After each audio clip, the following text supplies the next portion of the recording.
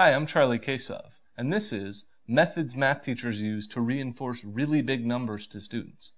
Now, the main way that a teacher of, say, 3rd or 4th grade will teach students about millions and beyond is by drawing spaces on a chalkboard and having the students fill in the spaces. So, for example, we can pick the numbers 5, 4, 6, 7, 3. And we ask the students to identify each place. So this is 5, it's also in the ones place. 4 is in the tens place. 6 is in the hundreds place. 7 is in the thousands place.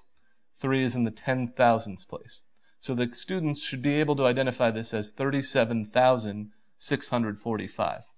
If we were to keep adding on to it, for example, the number 4, 2, 1, 3, 7, 6, 4, 5, we draw our places again,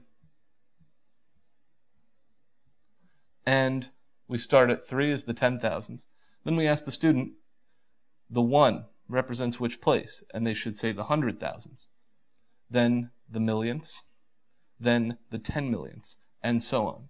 So this is one way to reinforce big numbers.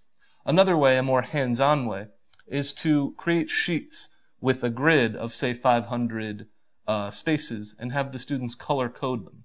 So they can draw in, you give one student a sheet and they draw it in purple, give another student, say, orange, and give it to enough students and eventually they start to see how big the number's getting. And if you give it to about 2,000 students in a school and ask everyone to color code, you have 1 million.